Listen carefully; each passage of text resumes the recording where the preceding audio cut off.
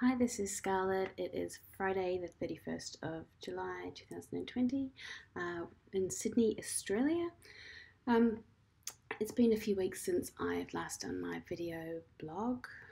We've had a rough few weeks with COVID, but in a different kind of way.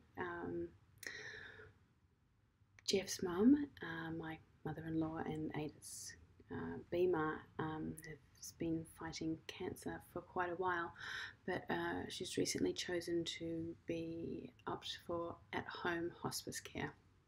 So that's in Portland, Oregon, in the United States. So we have been struggling to figure out what to do and dealing with all the anxieties around there about traveling, and we started, well, initially we had our flights booked to go and accommodation booked, and then the compassionate visas hadn't come through by the day before we flew, which means Jeff could leave because he's an American citizen, an Australian permanent resident, but he couldn't necessarily come back, and I couldn't leave.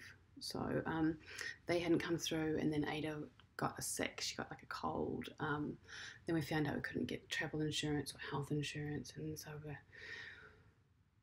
it was all quite stressful. So we decided to cancel and then delay for a couple of days, and then we delayed, and then we're ready to go again, and then the news just kept on getting worse with the rates of COVID going up in the States, and then Australia decided to drastically reduce the amount of incoming flights from internationally. So there'll be no guarantee that we'll be able to get back into Australia, and if or when. So then we were like, okay, we'll cancel, and then we decided maybe we'll move over there, and pack up everything here. Then we wouldn't have to deal with coming back, and then also the 2-week quarantine on the way back with Ada in a 1-bedroom apartment, and also the rent we would be paying here while we're over there, and then it's just becoming more intense over in the States, COVID wise, and then the riots in Portland. So it's at the moment we've decided to stay put and just wait it out and see what happens.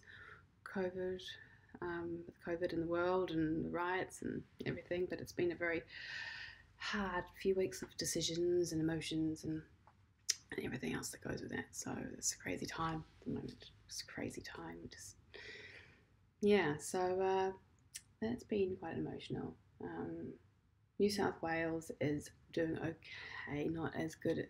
She's a little bit worried about New South Wales because Victoria is in such a state. They had 723 new cases yesterday. They've locked down for now. The last couple of weeks, I think they've locked their borders from anyone going in and out. Although maybe not truckies. I think that's why New South Wales started a little cluster, was because of a truck driver came through and then went to a pub and started a cluster out west. And then anyway, so there's another cluster growing in a east, and we're in a west, so it's not too far away from us. So everyone's on high alert again, and just sort of like waiting with anticipation of like what's going to happen and how's this going to affect everyone. And so hopefully they can keep it under control, but we don't know.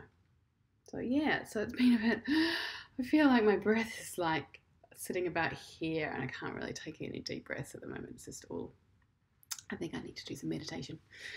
But to keep us sort of we've been trying to keep in a good routine and keep things as normal as possible for Ada, and just keeping things, just trying to level things out a bit. I did have my big online event for Beyond Zero Emissions, and they launched their Million Jobs plan. So Beyond Zero Emissions is an organisation I've been volunteering for. They're a climate change think tank to make Australia zero emissions within the next 10 years.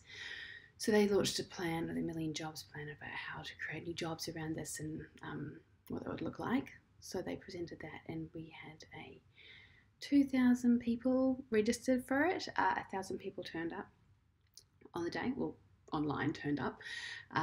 We were trending number 2 on Twitter. We had some really good, big key speakers, panelists, and then we made news and different platforms, and so that was really positive. That was exciting, and yeah, felt like that's, helped contribute a lot to that. So, and learnt a lot too. So that was good. And I'm still working for them on smaller events and other ad hoc things. So I still do about a day and a half. Be going back to the gym. Thank God that's open again. And Ada's got the creche there, and she loves that there. She's got a few of her little friends who go there as well. So that's a fun outing for both of us.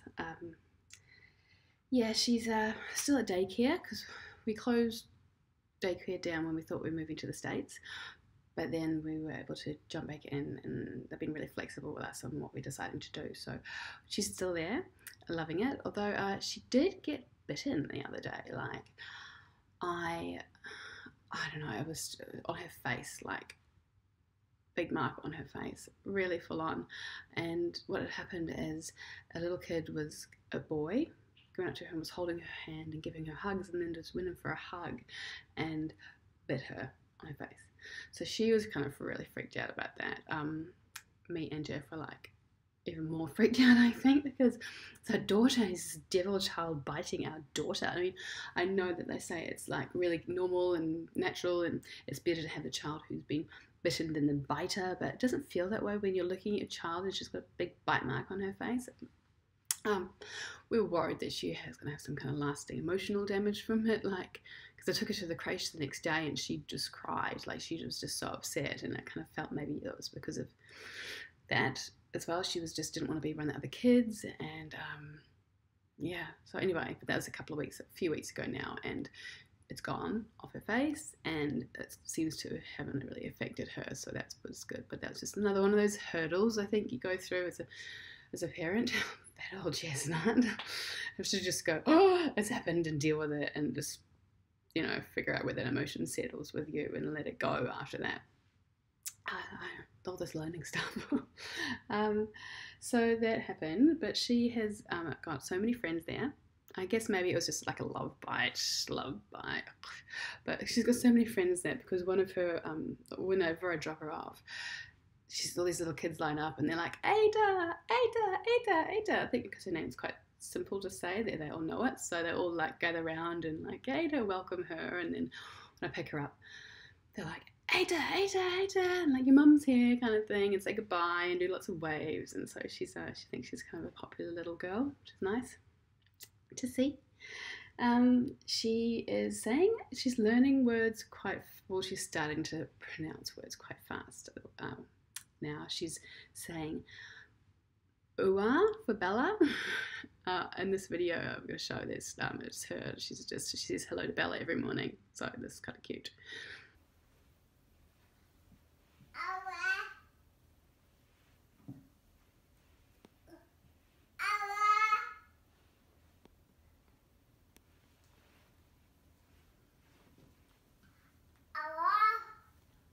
And yeah, so it's ooh for Bella, but actually that was filmed about 2 weeks ago, and now this morning she was saying Bella, Bella, so she's using the B as well, so it's soon it will be Bella. I think that might be one of her first words. And she is saying mama, and I think more definite, like that's me, because at daycare they're saying that around about the time I pick her up, she stands at the door and she's mama, mama, mama, just waiting for me. So I reckon I think that's a mama, I think. So, but yeah, she's getting there quite fast now. She had her first jump, both feet off the ground, and it was unintentional, and she didn't realize she did it. And so when she did it, it took her a little bit to register that she did it, and then she was running around trying to do it again and getting really excited. She and laughing and.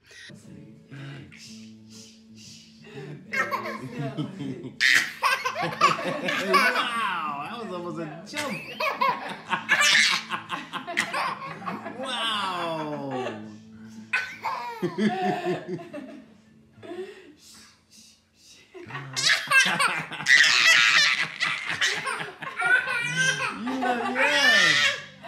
felt your feet clear the ground, didn't you?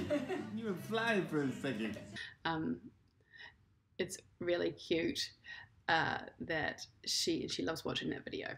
She was just literally like, she just comes up to Jeff and she like grabs his phone and like gives it to him. She wants to watch herself jump again and laugh about it. And she's big smile comes on her face when she watches it. So yeah, that's really sweet too. And then because all the playgrounds open because they shut down when we were in lockdown for COVID, hopefully they stay open because like it's like literally when Ada's not at daycare, I leave the house with her at like 9:30 in the morning and don't get back till like 1. I pack all of her food and anything she needs for the day. We just go. We'll go to different playgrounds and big walks and the park or the gym and then the crate and then the shopping centre if it's raining. So we do all that and so we go to lots of different playgrounds. And she had her first solo slide the other day. Ada, ready?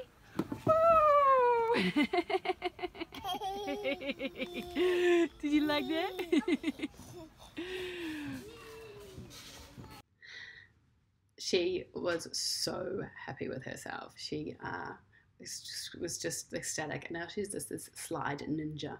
So she's the playground. She's like up, running and sliding, running and sliding.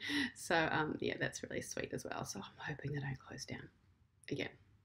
Because she was quite content just to be in the backpack on my back last time, but now she's walking and like running sometimes as well, like little legs. She just wants to get moving, and yeah, to have her not be able to, do that or be restricted on where she goes and not be able to go on the playground would be really hard again. So that's us for the last few weeks. Just feeling the COVID thing I mentioned. But I guess we're pretty lucky in comparison to a lot of places in the world. They're in a much more dire state than we are. Yeah, so just counting our blessings, but also feeling a bit anxious and stuck. Yeah, basically stuck, and so I guess majority of the world will be feeling that too. Those emotions are going through. So I hope everyone has had a good few weeks and enjoys the rest of their weekend, and I will speak to you soon. All right, lots of love. Bye. Mwah.